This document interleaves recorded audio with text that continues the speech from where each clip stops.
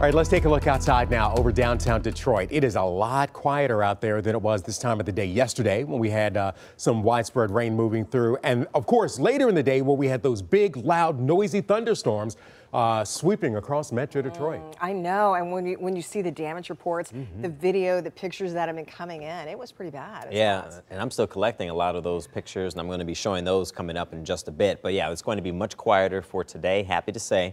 But we are tracking our next batch of rain that's getting closer and closer, especially near areas to the west of the state of Michigan. So I'm thinking it's going to be here by this evening into tonight. From Ann Arbor at 51, Detroit's at 53, and Mount Clemens is at 54.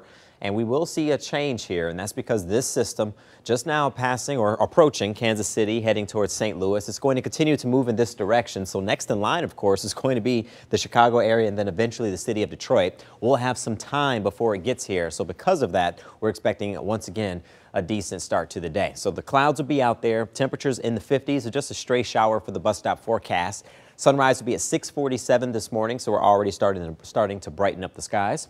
We'll have a mix of some clouds throughout the course of the day, and then after the game, I'm thinking clouds will take over. Temperatures will stay in the 60s.